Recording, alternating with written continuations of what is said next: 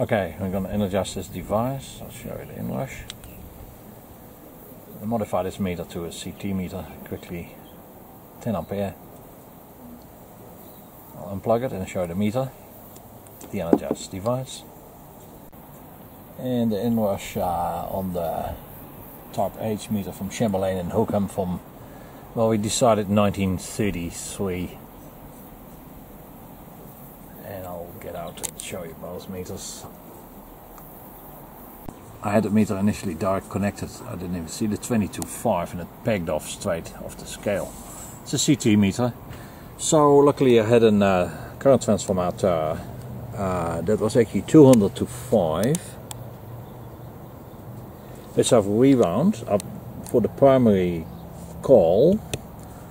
Put 10 turns on there. So by 10 turns on the primary call, all the same way, makes it a 20-5 CT, which matches exactly this ammeter.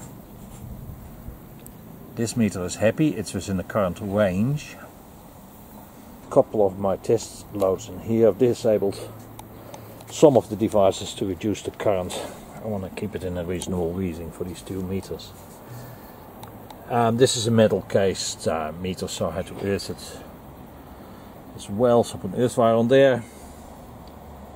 I'm going to do a few tests with this. I need to comply with the weather. There is some crappy weather on the way. We have had just a cyclone, or the aftermath of a cyclone. So we'll see how we go in between showers. And I want to do Jabloshka candle too, going at one stage. So yeah, we're going to take the cover off quickly and then we'll see how the inside of this meter is performing.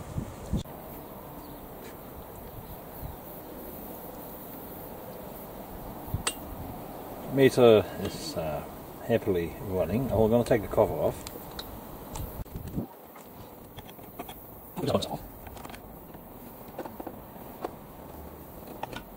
And reveal the inside of the device.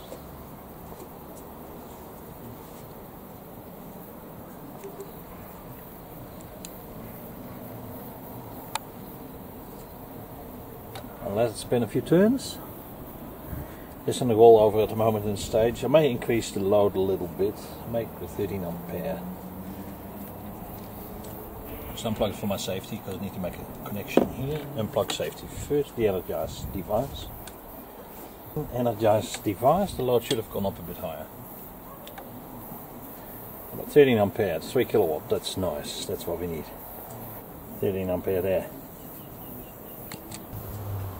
Let the gear try and go for a few. The heaters are nice and warm.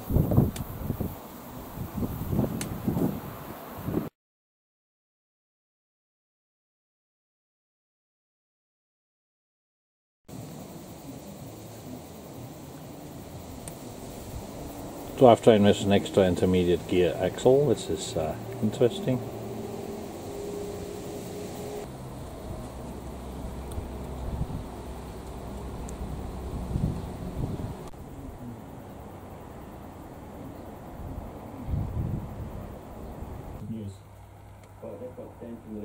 Using your hands will do for you.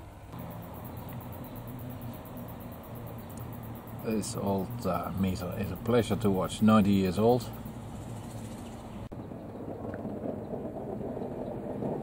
I'm just going to do a coarse accuracy test, that's nearly 0.5 and I'm not sure about these decimal symbols.